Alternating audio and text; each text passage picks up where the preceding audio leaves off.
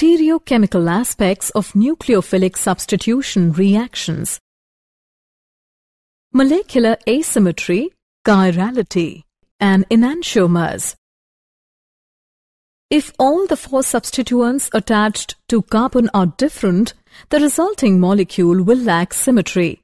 Such a molecule is called asymmetric molecule. And that carbon is called asymmetric carbon or stereocenter.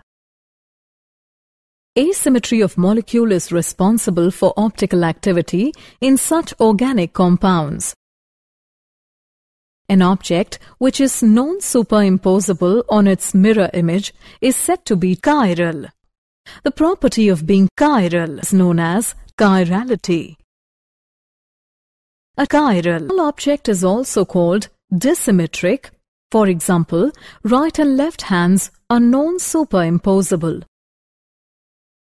Achiral objects are those objects which are superimposable on their mirror images.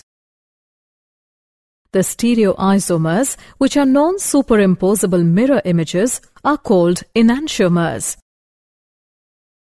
They have the same physical properties such as melting point, boiling point, solubility, refractive index, etc.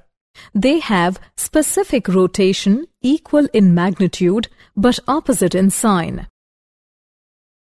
The mixture which contains equal amount of enantiomers does not show any optical rotation.